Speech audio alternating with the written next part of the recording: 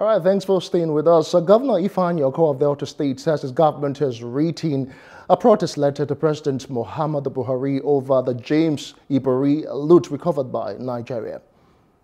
Well, discussing with me is legal practitioner and publicity secretary of the League of Ndokwa Professionals, Barrister Ifeanyi Ufeli. Thanks for staying with us, Barrister Ufeli. Now, Thank you. Good evening. Yeah, your governor was in the news just yesterday, and he has broken his silence concerning the recovered loot. And he says that they have written, that's the government, has written the federal government. Specifically, he talked about President Muhammadu Buhari, and he's in talks with the Minister of Justice, Malami. And I understand that your group, also Ndokwa Professional League, has actually taken the matter to court. Can we get details concerning what your actions are?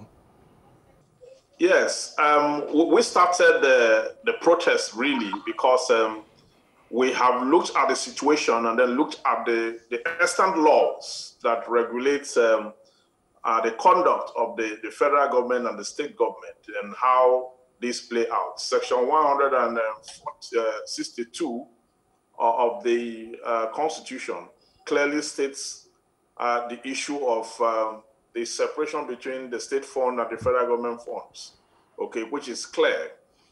Any money that is standing in credit between the federal government and the state government should be, transferred to the state government. And then when you look at it, the Delta state government earned that money, and then the money was laundered.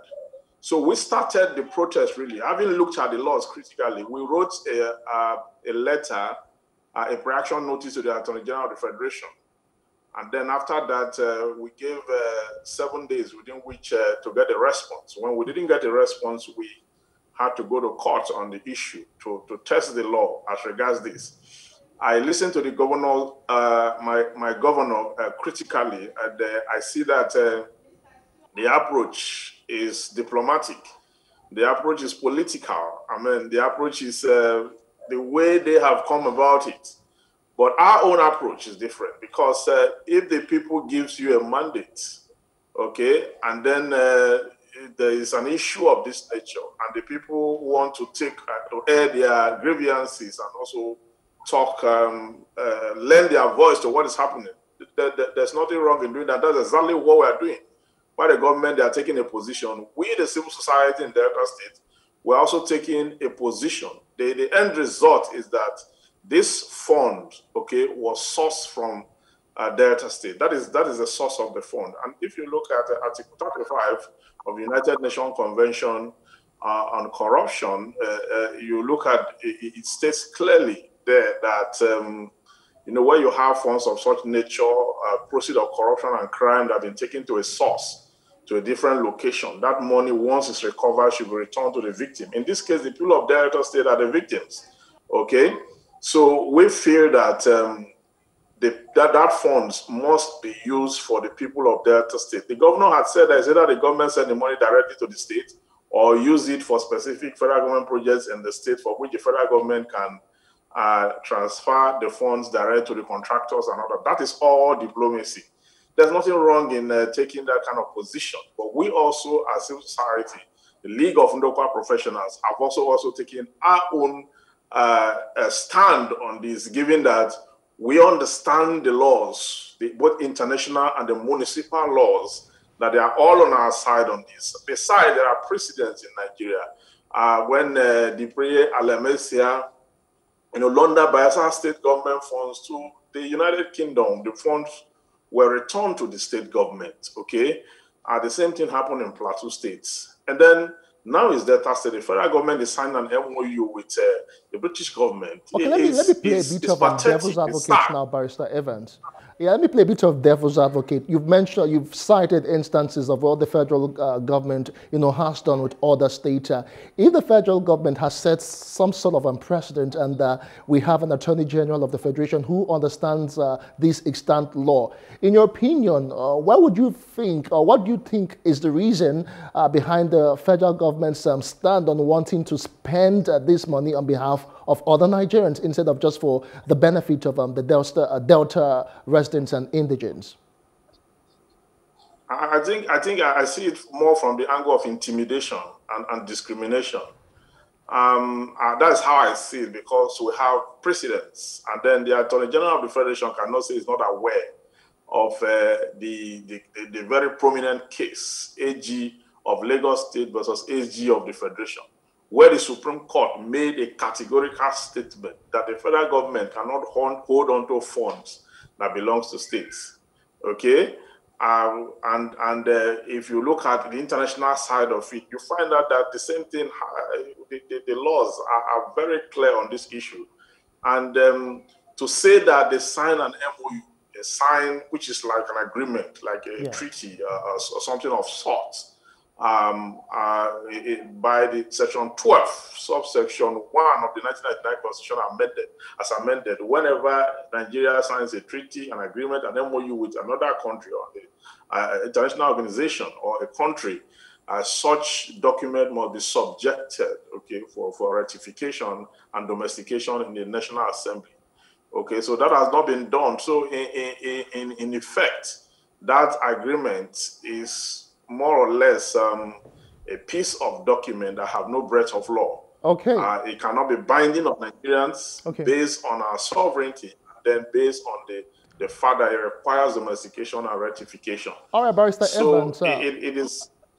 Yeah, all right, Barrister Evans. Our school of thought believes that one of the reasons why the federal government is trying to take, or is taking that particular stand, could be that they are afraid that the funds might be relooted, in quote, and might not really be expended on the state and, of course, the bulk of residents. But then again, does the federal government has such justification to want to do that, judging by the fact that some of these looted funds recovered over time are still being questioned? Well, that is not a good reason to deprive Delta State of her funds, okay? Like you say, the fact that there's a tendency that possibly the funds could be relooted does not mean the federal government should not return it to the source. What the federal government should do, therefore, through the instrumentality of the ICPC and the EFCC, is to ensure that once this fund is returned to the people of Delta State, not the government of Delta State, not the government of Delta State, please. That fund should be returned to the people of Delta State. How can the fund be returned directly to the people of Delta State without being returned to the government? It can be returned. It can be returned via a trust fund. You can create a trust fund and put that money in that trust fund to hold for the people. And then when the state decides what that fund should be used for, then from the trust fund, that project can be funded from there. Okay, that's one way of looking at it. The reason I say the people of Delta State is because in the past, we have seen how the resources of Delta State have been mismanaged. That is why when you go to that state with the huge capacity of oil production and gas production, the villages are underdeveloped, and then even the towns are not as developed as it should be, because a huge chunk of the resources that is acquired from this region are looted. They go into private pockets and private bank accounts, and a huge chunk of it are also laundered. So we share the same fear that the federal government shared, that possibly it could be relooted. But we are saying that is not reason. That is not enough reason. That first of all, let the money come back to Delta State. Then the mechanism for which that fund will be protected can be set up. The federal government have the EFCC, they have the ICPC, okay? And then the people of Delta State can watch over the fund. All right. And you also use a trust fund, like I said before. All right, Barrister Evans, just before we let you go, you are a Delta indigene, and you said your governor is using some sort of diplomacy to handle this issue. So you'd rather the state government puts it in a trust fund and expedite actions on how it will be spent, rather than the federal government spending, for the state, as your governor has actually suggested yesterday? Yes, I would rather a trust fund is created so that the money could be clearly defined as funds belonging to the people. Then through the House of Assembly, okay, they can go into deliberations and conversations as to the most pressing need of the average Deltans, then by the time we come to that point where we have understood the issues and we have gotten the most pressing needs of that state, of the youth of that state, of the elderly of that state, or children of that state, then we can use that fund to develop it. If I may suggest, the healthcare centers in Delta State are in shambles, okay? The healthcare centers in Delta State are in shambles. And I think that funds could possibly do a lot in that area, because remember, the entire fund is 10 million pounds. That's the entire fund. Only 4.2 is going to be released for now, okay, because it's going to be released in trenches. Right. So you find out that that's a huge fund that could take care of primary health care, okay, which is largely lacking in Delta State, and which the government have not really taken proactive measures to see how they can, tackle this issue of primary health care. And that is the reason why you have high mortality rates in a lot of villages. And all right, thank you so much. And the issue of pollution and the rest of it. All right, thank you so much for your thought and your input concerning this burning issue that is still topical at the Ibori loot. I wonder why I keep on saying lit, Ibori loot, and how it should be expended. We have been speaking, of course, with the Publicity Secretary of the League of Ndokwa Professionals, Barrister Ufeli. Many thanks yet again for your thoughts. You're welcome. All right, we'll take a short break, and when we return, I'll be giving you my take.